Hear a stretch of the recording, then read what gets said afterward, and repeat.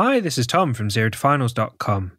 In this video, I'm going to be going through Ménière's disease, and you can find written notes on this topic at ZeroToFinals.com/Ménière's disease, or in the ear, nose and throat section of the Zero to Finals surgery book.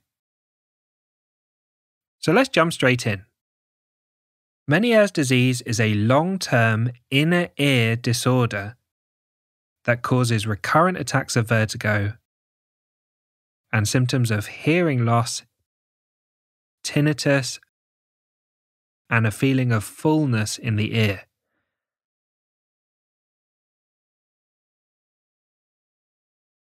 A Tom tip for you: remember the typical triad of symptoms in Ménière's disease, as this is commonly tested in exams, and these three symptoms are hearing loss, vertigo, and tinnitus.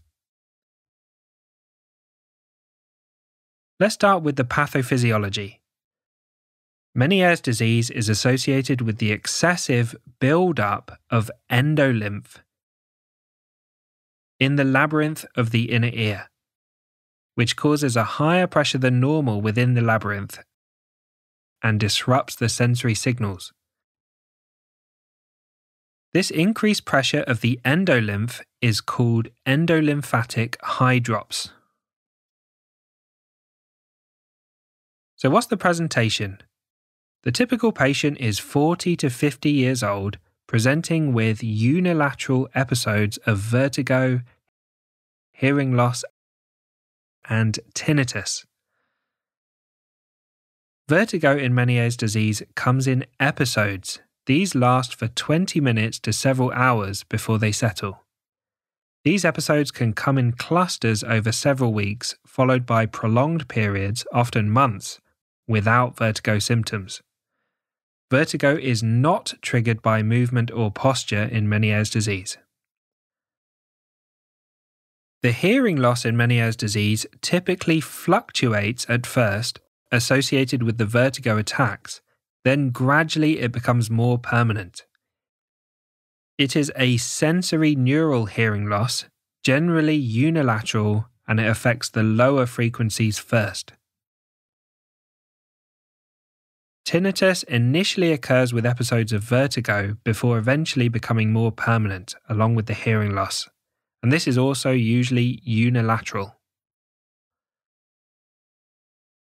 Other symptoms with Ménière's disease can include a sensation of fullness in the ear, unexplained falls or drop attacks without any loss of consciousness, and imbalance, and the imbalance can persist after the episodes of vertigo have resolved. Spontaneous nystagmus, which is where the eyes rapidly flick side to side, may be seen during an acute attack of vertigo.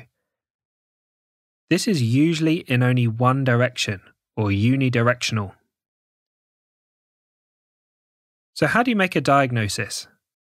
The diagnosis of Ménière's disease is clinical based on the signs and symptoms.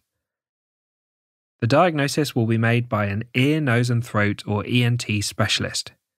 Patients will need an audiology assessment to evaluate their hearing loss.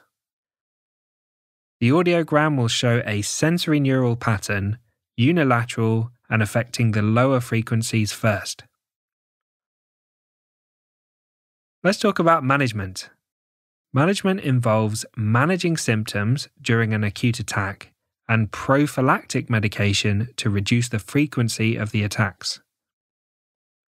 For acute attacks, the short-term options for managing symptoms include prochlorperazine or antihistamines, for example cyclizine, cinnarizine, and promethazine. Prophylaxis to reduce the frequency of attacks is with beta-histine. If you like this video, consider joining the Zero to Finals Patreon account, where you get early access to these videos before they appear on YouTube. You also get access to my comprehensive course on how to learn medicine and do well in medical exams, digital flashcards for rapidly testing the key facts you need for medical exams, early access to the Zero to Finals podcast episodes, and question podcasts which you can use to test your knowledge on the go. Thanks for watching, and I'll see you in the next video.